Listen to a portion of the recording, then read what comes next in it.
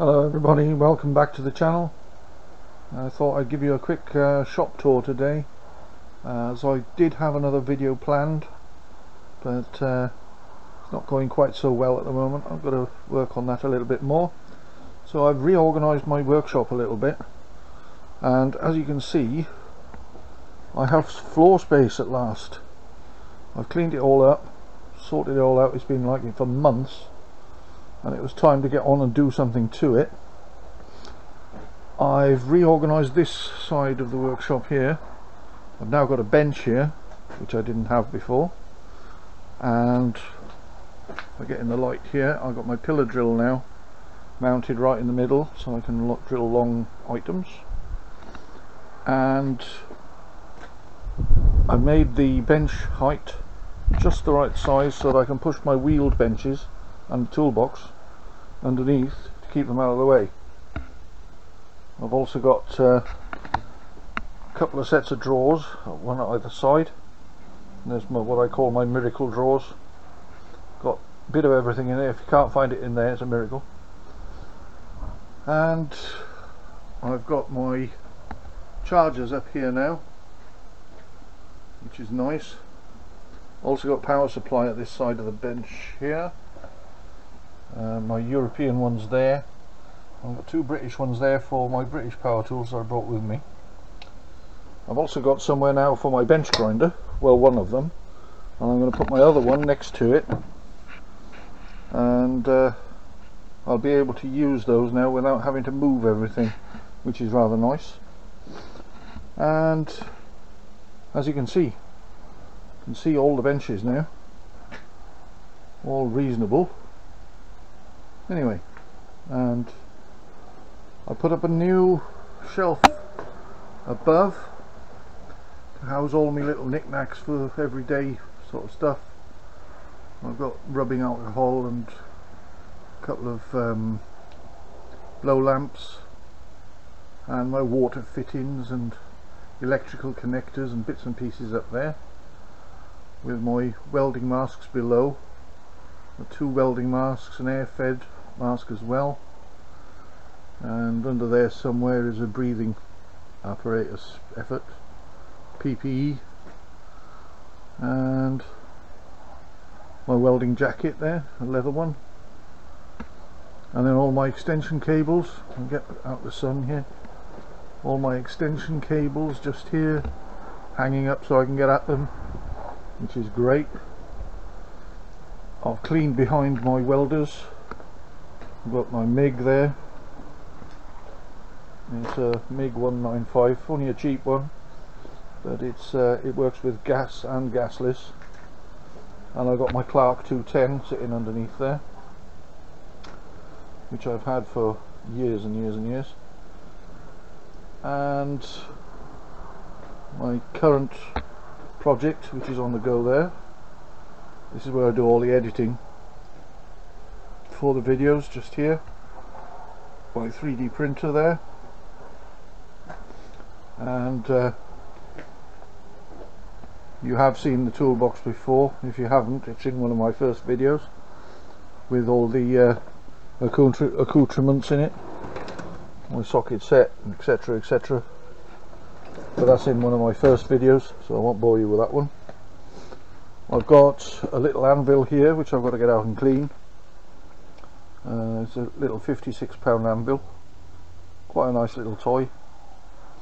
And my next nightmare is to clear this lot up. I've got all my stuff in here. I've got a couple of projects that I've got to come, which are sitting on that bench there, and I've got my engine crane and engine stand. There's my crane and the stand next to it, and a sheet metal brake that I made, which I'll bring out one day and clean. Got to clear up all that crap. And what else? Oh yeah, tied it inside my cupboards and drawers, so I've got easy access now to my stuff. Like this one, for example, if this will open, there you go. I've got my cutting gear in there, and the top one here, my angle grinders and mostly grinding and cleaning stuff in there, sandpapers and stuff like that. And there you go. It's above here I have got an electric planer, my 3 routers, one of which I use for dovetailing, and the other 2, it's handy to have 2 because I've got one for my table, which I don't often use now, but when I need it I've got it. And then in this one here behind my clock I've got my 2 circular saws sitting inside there.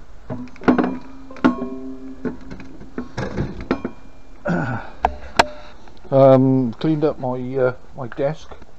This is a special handmade desk that pulls out from underneath the bench. I've switched cameras, as I was saying before the battery died in that one. The bench I made especially so that it's a big area to work with a flat anything large. It pulls out and then extends. I'll probably take that out one day and show you all. And I've got my radius arm saw there, compound miter effort. Clean up now because it's covered in dust, but it's the most useful item. And of course you've seen my little tool cabinet before.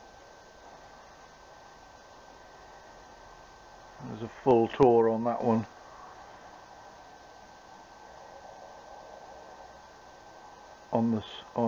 On my channel, and got my spray hanging up over there, my good ones, 2 of my top coat guns, and then on the other side of the workshop over there I've got my other primer gun and a few other bits and bobs kicking about. Got my air nozzles, trying to keep the sunlight out of the lens here.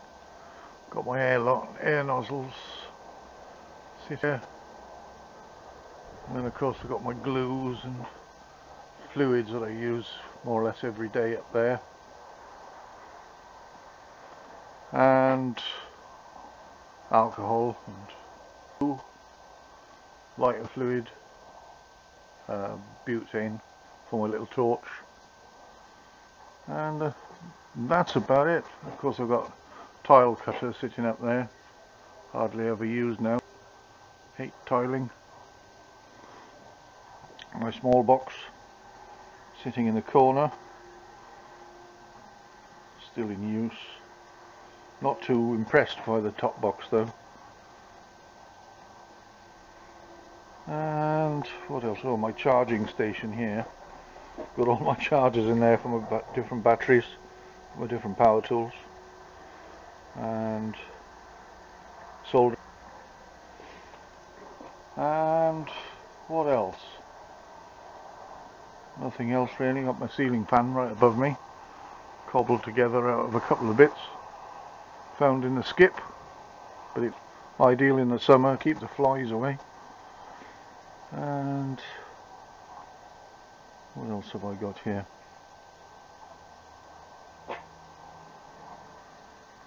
I think that's about it.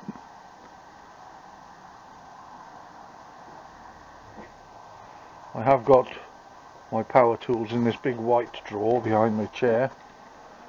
This one here. They need a good dust off. Surprising how much dust gets into the cupboards here in the summer. So I've got to get that out and dust everything off. I'll probably show a video on that when I've cleaned all up. It's not worth looking at the moment while it's dirty. But anyway, just a short video today, just because I am working on this carburetor right here. I've got it apart and seized up, and it needs a little bit of work on it, so I'm going to show you that coming apart in the next video. Not sure when that's going to be, probably. Let's see how we get on. And that's that for this week. Well, thank you very much for having a look.